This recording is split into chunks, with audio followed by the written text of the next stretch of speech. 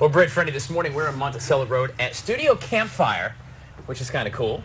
Trey and Cook, we're talking about creative juices and kind of really getting that flowing. You were an artist, been an artist for 1 billion in 5 years, and children's books and books, maybe 1 billion in 2 years, right? We're right around there, yeah. A little less, but my hair would suggest otherwise. Yeah. There you go. So here at the studio, you kind of bill as a cool place to come and kind of unlock the creative art inside you. That's exactly what we're doing. What we like to say is, you know, we're telling stories. Right.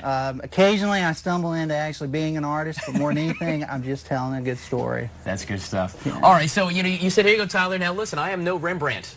And you said, here's a blank canvas, and I'm gonna. That's a lot of white space, brother. I know. Don't be nervous. Don't be nervous. Like I tell all my students, the first thing we're gonna do is slap paint on there. Okay. All right. So I've got some. Looks like some ketchup on there and some blue. Okay. Well, what we have here is we have a burnt sienna, and we call that burnt sienna because brown is boring, so we call it burnt sienna. Hey, very good. Exactly. And then purple is just purple. I like it. It's fun. Okay. Now you can get in there and stir it around a little bit. I got a little water. You've got some water. And then bring it over. Yeah, and some purple there. Some purple. It's okay to mix the colors then? Yeah, man, how about it? Look at that. All right. Okay, and now the fun part. Okay. We're going to do, just get in there and then just start doing What do you mean to do? Just do some circular motion like this. Like that? Don't you worry about it. Get yourself a little water if you need some. I'll share mine with you. All right, thank you very much. It is all about sharing here. So tell me about the classes. This is what we do here. Is there anything? Is there anything to the kind of circle? Can you tell about somebody from the circles that I'm making? Well, immediately I'd say you're done. Let's sell that for about 100 grand. I'm done. I think you're it. I'm done. Britt, Freddie, I'm serious. This could be you, guys. No, I do think it does show up. No, keep going, keep going. It's all about your. That's the interesting thing about painting is each person has their own unique brushstroke, and the more you do it, the more you'll find out exactly what it is. I mean, I'm just randomly what that brushstroke is. What is it? Bob Ross used to say, "There's no mistakes, just happy accidents." Isn't exactly that what right. That and some happy trees. It's a happy little bush over here. That's right. Exactly. All right. Okay, so now once we get there, we kind of step back a little bit. All right. And you see anything in that image. Let's see if we can pull any images out of that. Gosh, I see like a little, maybe a mask there. All right, guys, all right, go with it. I don't know, like a little mask right here. Go with it. So put a little smile right here, like almost like a skeleton. That looks good. Can I come up here? There's this big giant fly over here. He's going to eat that skeleton. How do you even, that's the thing artists do, they see this stuff. Guys, we're going to be at Studio Campfire morning long working on this Rembrandt, but also can make a little bit, something very cool you can do with your kids, a time-honored tradition with a twist from Studio Campfire and Mr. Cook right here, guys. Stay with us. We're getting our art on. In fact, this might make a good Christmas gift. How about that? Yeah, big giant fly. We're coming back live and local. Look at that. Giant fly. Guys, we're live and local this morning on Monticello Road. Very, very cool, eclectic place we found called Studio Campfire. We can go anywhere from creating art and canvas to writing and learning how to become a book illustrator, as the Cooks have through many, many years. Miss Lori Cook of Trey is still back there working on his work of art. Mine's, I'm not sure even what I got going on there. But one of the things you guys do together, and as a family, of course, Maisie and Walt here as well, is you guys write and illustrate books. Yeah, this was a story that we started telling Maisie and Walt when they were little, and now they're not so little anymore. But every year we still tell the story, so we finally just put it into book form, and we share it with everybody. That's cool. It's called Gertie the Christmas Ostrich. Can you share a little bit with us? We're gonna sit down. Gather on the TV, kids. Here we go. Go ahead. This is Gertie the Christmas Ostrich by Tran and Lori Cook. It was 4:15 on the 17th floor of the Bigger is Better department store when a team of gray suits started to yell, "We need a gimmick that can sell, sell, sell, sell." For hours they argued, squabbled, debated, then stopped for a look-see at what was created.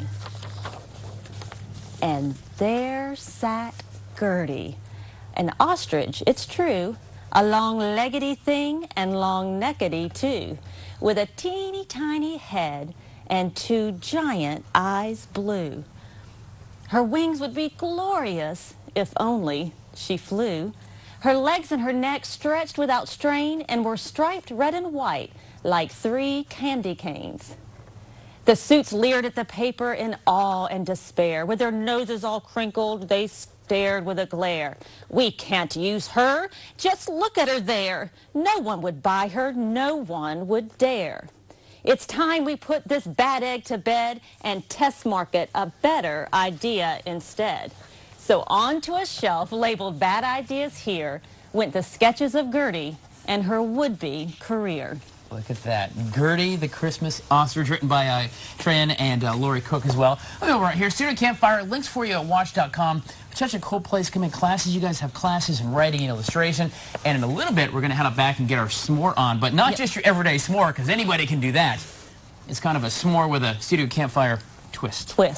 I love it, guys. Yep. Laura and Tran Cook, of course, Walt. And happy birthday, Walt, by the way. He's 15 years old today. Still getting the Ostrich happy book birthday. read. There it is, guys. We're live and local here having a very special artistic morning on Good Day Columbia. Well, guys, I'll tell you what, we're live and local this morning at Studio Campfire, and you can't have a place called Studio Campfire without a little campfire for sure. We're talking about art and ways to really kind of get your creative juices flowing. Of course, I'm here with the Cook family, Maisie and Walt, who's turning 15 today, and Lori and Tran as well. Now, everybody does s'mores. It's a time-honored tradition. You go do s'mores at the lights at Riverbanks if you'd like to. But you guys have kind of a cool twist on the s'more. What is that? Well, it is a slight variation. We've taken s'more technology to a whole new level. S'more technology. Yes, advancements in making s'mores. All right, go ahead.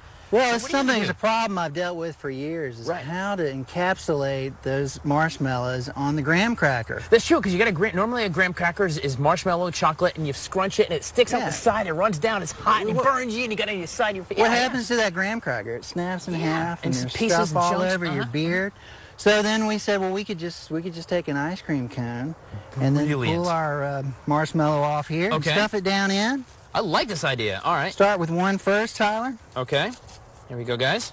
This is a very special. It's not even a Food Friday. We're going to get this recipe. All right, now what? And not only do we stop it, dude. Now we just stop with marshmallows. Now we're going to add some extra ingredients, not just the chocolate, but just grab whatever you want. We've got some. This is like chocolate chip pieces. Cookies. Yeah, you got to get the Reese's. Oh, white chocolate. Hang on, some white chocolate. Like what is this right here? That's is that peppermint patty? I feel like I'm skiing down Killington Mountain in Vermont and some chocolate. Did your wife make these chocolate chip cookies? I believe she did. She better have. Her mom did. I'll tell you what. All right, there you go. All right, now what do I do? Add a little bit of that on here, and then you're going to add some more on top. All add that last marshmallow in there. Guys, this is actually kind of fun. Much better than that. You can do this weekend with the kids at home. Just do it. Okay. There we go. Go back with one more layer. More? You can't have enough, Tyler. I'm going to just, I need that spoon. There you go, have that. There we go. All right, just like that. Guys, how are the s'mores, all right? Like that, and then just eat it like an ice cream cone? I see. This is awesome s'more. Here at Studio Campfire. Hey, real quick, tell me about the classes you guys do. That's right. We've got some awesome classes that we're going to be starting here to start the new year. We've got some workshops.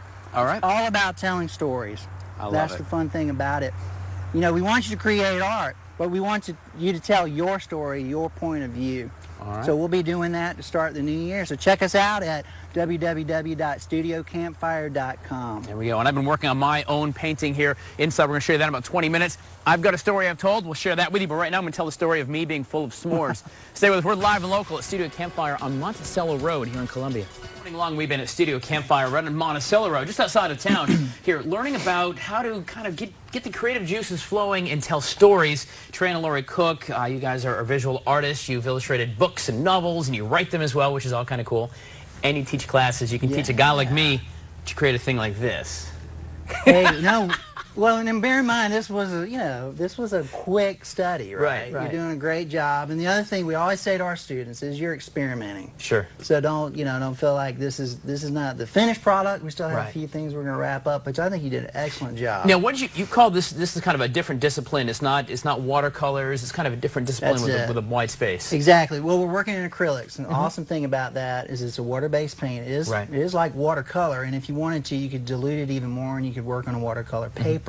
Awesome thing about acrylics is very forgiving. You can paint over it as many times as you want. So you make a mistake, you try again. Exactly, and I love that. I need that.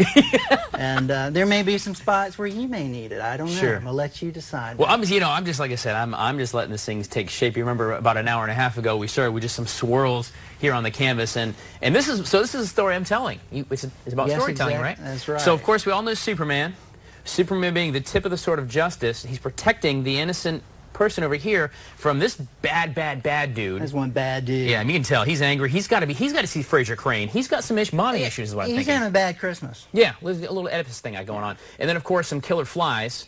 And so Superman is going to protect the innocent from there. And that's my story that I've created here at Studio Campfire. fantastic job. That along with a new way to make s'mores is pretty cool. Oh, yeah. Now you do classes out here. Folks can come out here and kind of learn how to do this? Yes, they can. And they can really check neat. out my website at studiocampfire.com. They can find our books. They can learn about our classes, our upcoming workshops, and just come out here and feel the vibe. You know, it's about experiencing this atmosphere. You know, it's a pretty cool taking thing. it all in. We're gonna let this dry, and you're gonna see this again, my friends. I promise. And maybe one of my friends watching might get this for Christmas. I'm not sure.